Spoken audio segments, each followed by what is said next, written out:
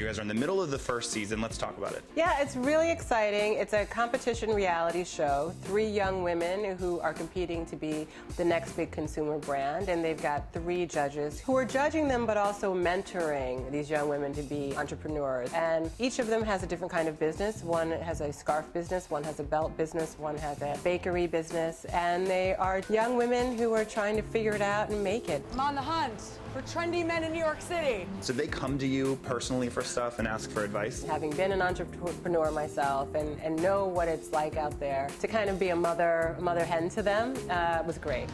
The queen bee is.